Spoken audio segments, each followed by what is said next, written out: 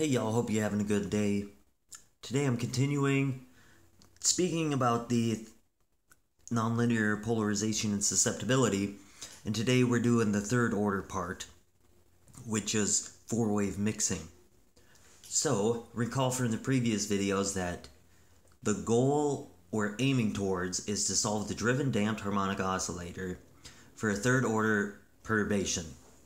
So this equation here is the driven damped harmonic oscillator, and for perturbations of different orders, we assume our solution can be described by first order perturbation plus second order plus third order, so on. And in the other two videos, we took all the terms with just lambda in them and plugged them into this equation, and that's how we got the first order polarization and susceptibility. Similarly for lambda squared, and now we're going to take all the terms with lambda cubed in them. And we're going to also recall that from previous videos, we solved for x1 and x2, and this is just a reminder of the equation we got for x sub 1. So it's driven at some constant times the electric field that's incident times this denominator function here. And in previous videos I was calling this d of omega sub I. Okay, so to do the third order part, we need to find all the terms with lambda cubed in them. And if you go through everything, you find that all the terms with lambda cubed in them, you end up with a lambda cubed times x1 cubed, and you end up with a lambda cubed x1 x2 and a lambda cubed x3. So we've sort of been following a pattern, and it's getting more and more complicated. And to simplify things for the video, in this equation we're going to assume that the constant A is 0. And this corresponds to just assuming we have a non-centrosymmetric material that the electric field is incident on. Okay, so basically that boils down to, we're ignoring that, and our new equation, since we're assuming A is 0, and plugging these in, is going to look like this.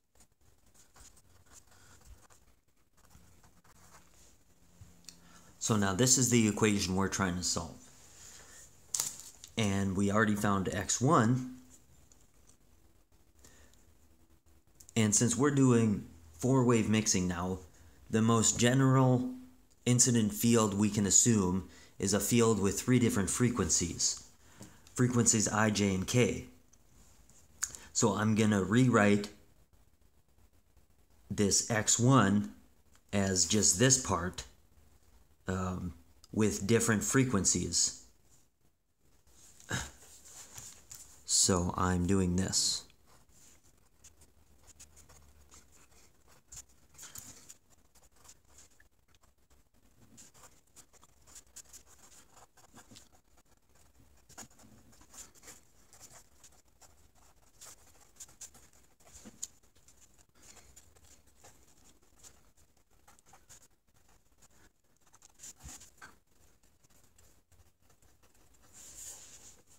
Okay, so that's going to be our most general component that is part of x1 cubed.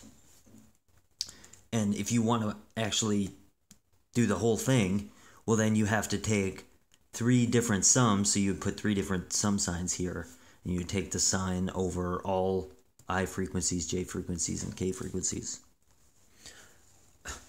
And we're making this assumption because if we write x1 equals and then do a sum of three frequencies, and then we cube that, Well, each frequency has a complex conjugate, so we get 6 terms. If you take 6 terms and you cube that whole expression, you're going to get 216 terms. So, I don't have time to write out all those, and I haven't ever seen anybody that does have time or does actually write out all 216. There's a lot of assumptions you can make that simplify things, but I won't get into them here. We're just going to find one component. Okay, and note that for this whole video, I'm going to ignore the complex conjugate part.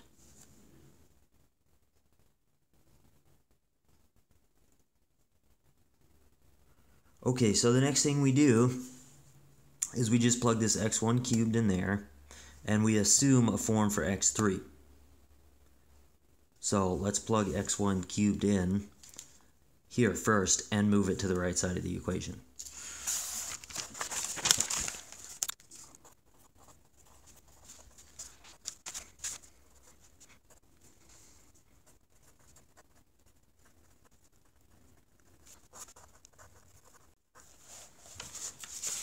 Okay, so now that's the equation we're trying to solve.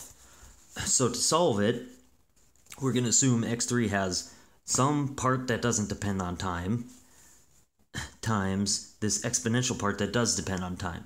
Same thing we've been doing in the other videos.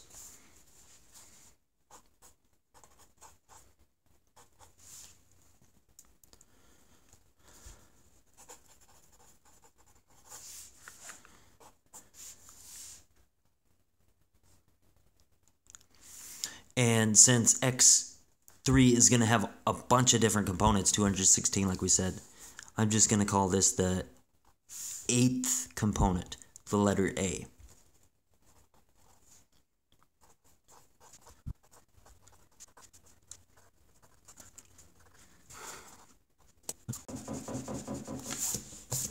Okay, sorry, there's no denominator. That's what we're assuming. So we'll find the first and second derivative of this.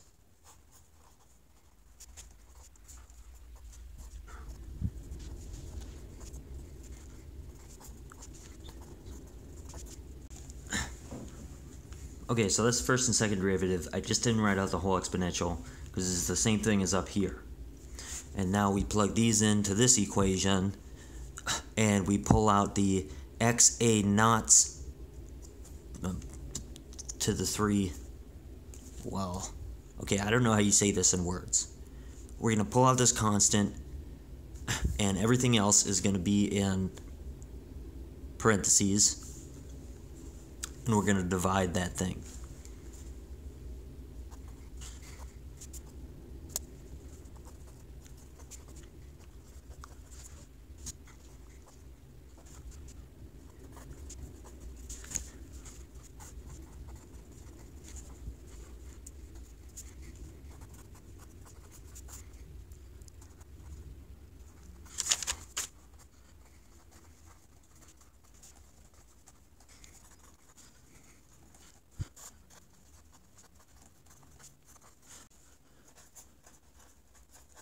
Okay, so that's what we get for our solution. It is probably what you might have guessed, or what you might have expected. So, now, as we did in previous videos, we say, okay, the polarization, third order polarization, we're doing component A, is equal to the susceptibility component A. There's the constant on here too. The susceptibility component A and the electric field cubed. The total electric field. Okay, but that's also equal because the polarization as the dipole moment per unit volume is equal to negative n epsilon naught times the electric charge times each x here. Oh, sorry, this should be a 3. Okay. So that when there's a nut, there's no exponent. When there isn't a nut, there's an exponent. So this part is equal to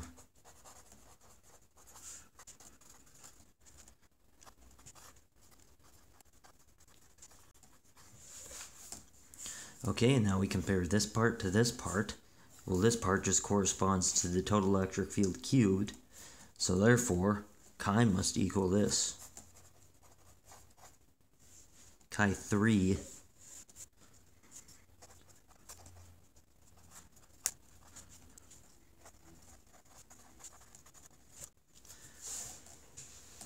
okay, so here we go. This is what we're looking for, the third order susceptibility. And you get the polarization by just plugging that in there. And like we said, there's 216 terms. Now all these terms have names. Some of them do. And stimulated Raman scattering is one of those. And it's a special case where two of the frequencies are equal to each other. And the third one is such that if you take the difference between those, it's a vibrational frequency. So I think I might have got a minus sign wrong somewhere, because I think this should be positive, but essentially that's the gist of it. If you want the super rigorous, if you want to super rigorously follow through, grab your favorite nonlinear optics book. But this is the way it's done classically. So in future videos, we're going to be doing the same thing, but we're going to solve it quantum mechanically. And that will give us things such as the Kramer's Heisenberg-Dirac expression for Raman scattering. That's what we're working towards. Okay, but anyways, hope you enjoyed that. Thanks for watching. Have a great day.